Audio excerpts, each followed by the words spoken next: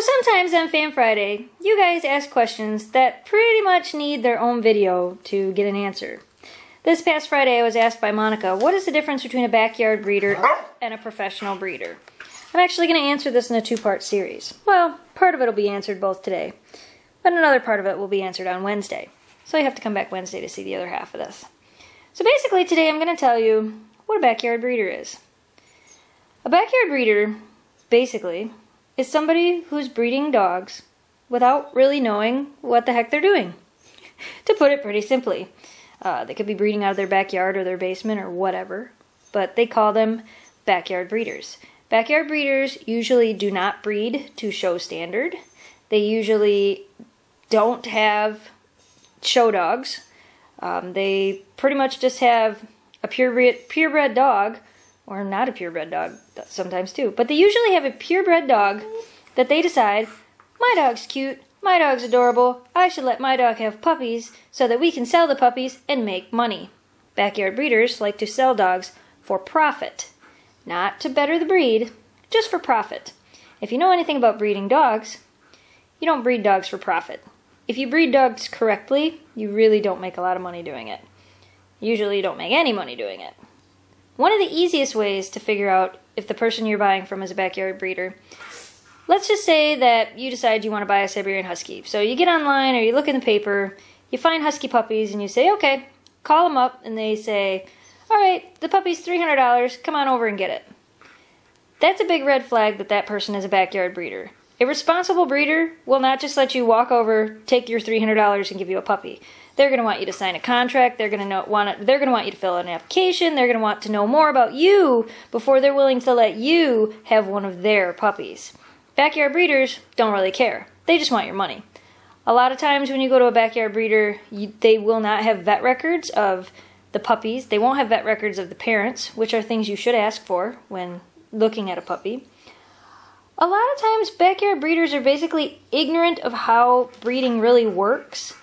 They don't breed to breed standard. If you look, each purebred dog has a standard that they're supposed to follow. Basically, when people breed dogs, you should be breeding them to uphold the history of the breed. Their standard size, their standard weights, their standard shapes, their standard sizes. Breeding them for what they're meant to be bred for, according to standard. Backyard breeders don't do that. They're breeding basically for profit. A lot of times with backyard breeders, the dogs, the parents and the puppies won't have a lot of hands-on. You know, the people basically just did it because they want money. So you'll end up seeing these puppies that really haven't had much human interaction, maybe living outside in yucky conditions. That's how Shelby was. Shelby was from a backyard breeder, living outside in the mud. Weren't you? Living outside in the mud. Those are a few things you really want to look for. The biggest red flags when it comes to them, if they don't want you to sign a contract and they just want to hand that puppy over to you, you may want to second guess where you're getting this puppy from. Now, a lot of times, backyard breeders sell their puppies really cheap. You may be able to get a purebred Husky for $200, $300, $400. Fairly cheap. Where if you go to a reputable breeder, you're going to pay $700, $800, $900 or more. It may seem like a good deal in the beginning, but you are buying a puppy from somebody who doesn't care about the genetics. If the dog has a genetic defect, they don't care. They bred it anyway because they thought it was cute. You shouldn't breed a dog just because it's cute. I think Shelby's cute. I think Oakley's cute. I thought Shiloh was cute, but it wasn't a good enough reason to breed any of them. They all have, little issues that pretty much mean they shouldn't have been bred. Shiloh had a lot of allergies and a lot of, those types of issues, which pretty much, I wouldn't call her defective, but kind of would make her a defective dog for breeding. What do you think? Defective dog for breeding? That sounds really bad. I'm not meaning that to be as mean as it sounds. But hopefully you get my point. A lot of times backyard breeders will also sell multiple breeds of dogs. So if you're going there, say, to look at a Siberian Husky, they may also have German Shepherds and Malamutes and a bunch of different breeds on their property. That's another thing you want to look out for. If they have lots and lots of dogs, you probably don't want to buy a puppy from them. Backyard breeders are actually the single greatest cause of overpopulation in pets because they're basically breeding just to breed. Backyard breeders usually don't have bad intentions. They're usually just really ignorant to what they're doing. They don't understand how to breed. So basically, so I don't make this video super long and give you too much information, if you're going to look for a purebred dog and you're looking for a breeder, some things that you want to stay away from are breeders that don't have contracts.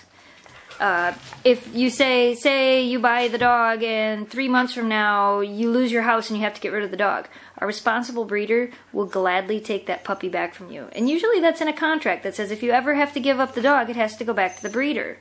A backyard breeder won't even have a contract. So you want to make sure there's some kind of contract to be signed. You usually want to make sure that there's some kind of application so that, because the breeder should be concerned that the dog is going to its forever home, not just any home.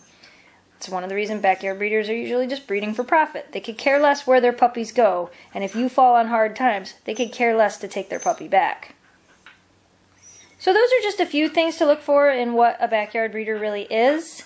There are lots of information. There's lots of information out there on the internet. If you look up what is a backyard breeder, you can read a lot of information on it. On Wednesday, I'm going to do a video giving you guys some tips on how to find a responsible breeder.